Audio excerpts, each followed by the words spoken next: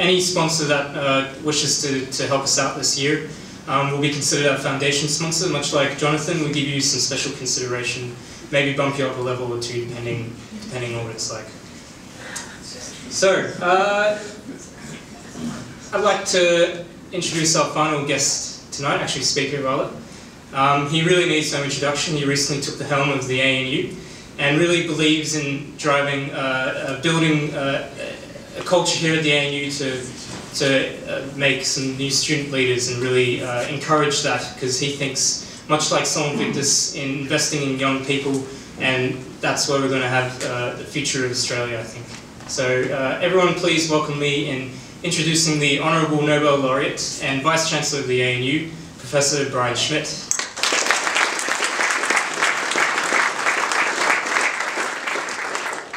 Thank you, everyone. This is the beginning of Reconciliation Week, and so I too would like to acknowledge and celebrate the first Australians on whose traditional lands we meet, the Ngunnawal people. Pay my respects to the elders, past and present. There are good days and there are bad days as being Vice Chancellor, and I can say today has been a good day. And it's because of an event like this. You realize that a university is ultimately made up of the people. And the people who really drive change are the students. I look around at who's here tonight, and I look at my ability as Vice Chancellor to get this same group of people together on my own, and it hasn't happened before, but it's happened tonight. And the students did it.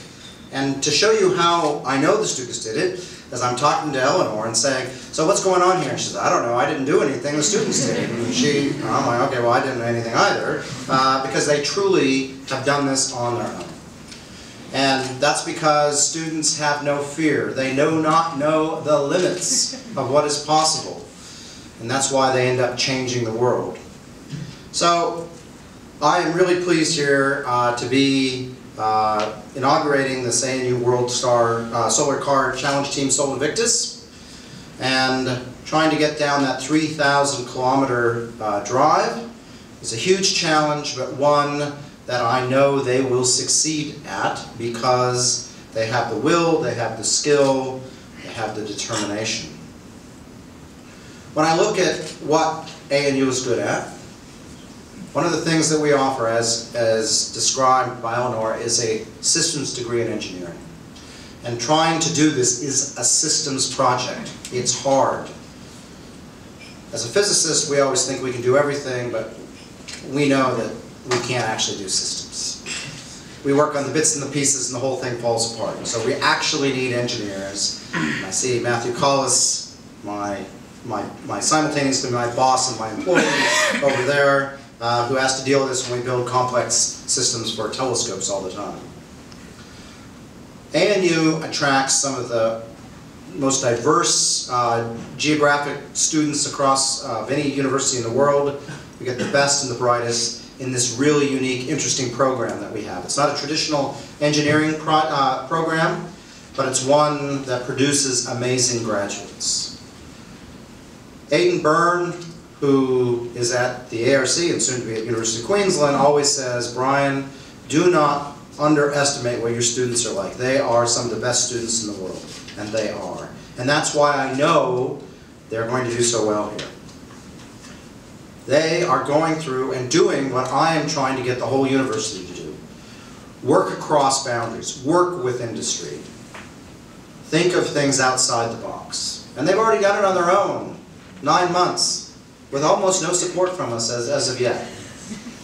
I'm trying to get the whole university to do this, and I keep on saying the way I'm going to do this is through the students, because they're the ones who, as I say, don't know what the rules are.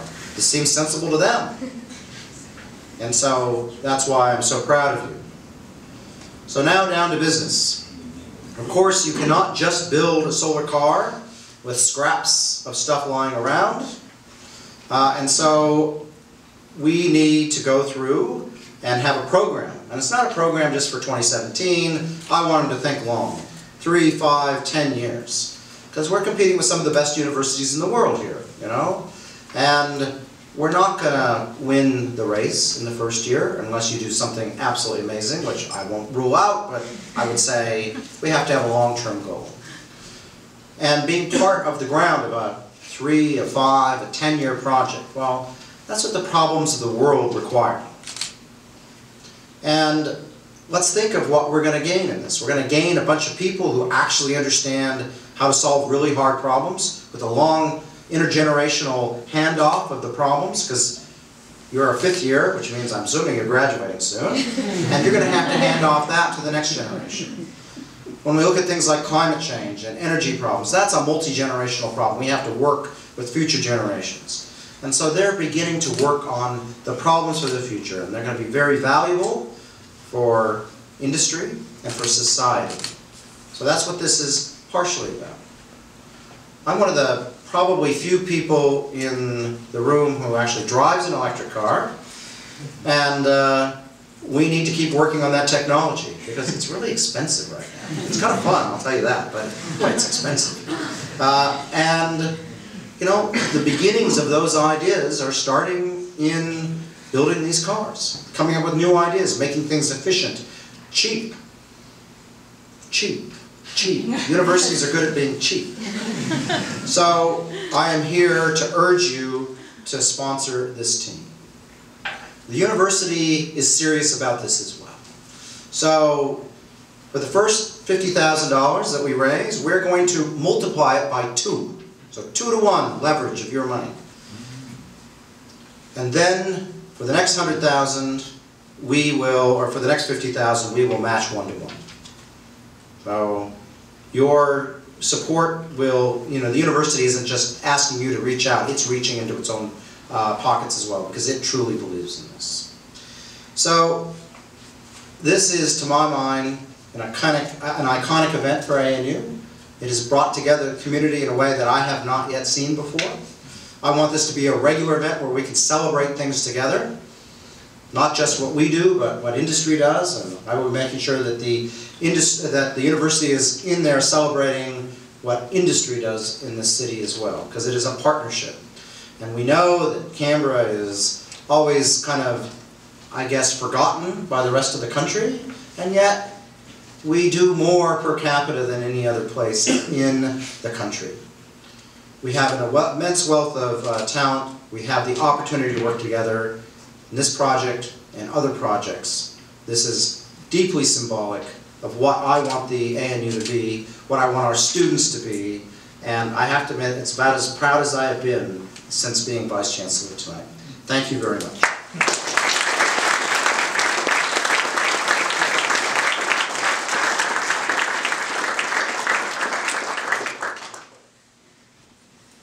Thanks for those very kind words, Brian. You're making me tear up a little. And thanks to our other speakers as well. If I haven't mentioned that before, it's a great privilege to all have you here in the same room. Nearly impossible, as Jonathan mentioned. But it's been, you've been fundamental to our success, or somewhere like that. Let's get to the point why we're all here tonight. And that is to fundamentally learn about Sol Invictus and meet the team. Every student, part of the team here, like I said, those 25 most prominent students involved with the team are here tonight, and they're keen to talk to you. And I hope that you're keen to talk to them as well. To facilitate all these discussions, we've split up the room into 3 key areas. You have our technical team at the back, like I said, who just recently completed the conceptual design.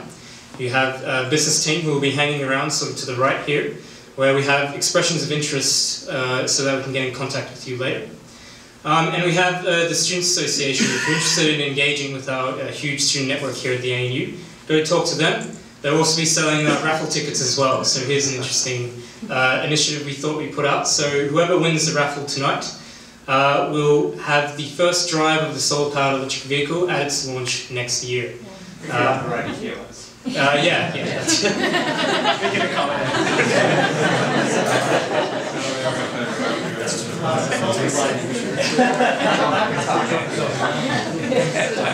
Oh, and how could I forget? Food and drink are here too, thanks to Top Gun Catering. There's some really cool stuff here. And while I've got this opportunity, I've got everyone's attention right now, I just want to thank the entire team as well. You know, being part of the ANU has been an incredible experience, and although I've been here 5 years, I think every year I'm here, I just grow that little bit more. And there are so many things, so many opportunities here, so many things to do. And being part of Solo Invictus has actually been my favourite thing of them all. The team here that you see here in ANU black t-shirts, they've done an incredible job organising tonight. I haven't done much, to be honest, but they're really who should be speaking tonight, and it's a great privilege to talk on behalf of all of you. One thing I'm particularly proud of is just the team culture we've been able to develop. I've started them young, so they're all second or third years, none of them are old like me. We also have some old team members here as well who have since gone on to get some awesome graduate opportunities. So yeah, I encourage you to speak to them, get to know them, because they are the students here who will take us to the marathon that is the World Solo Challenge and cross the finishing line in 2017. Thank you very much.